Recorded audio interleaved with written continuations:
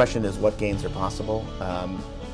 I would say that there's no reason why, if you did consistent testing for a given creative, and let's say you just did one test a month, by the end of that year, I would expect 20% better results. And results being defined as whatever your particular business objectives are. So more conversions, conversions at a 20% lower cost, conversions at the same cost but 20% more.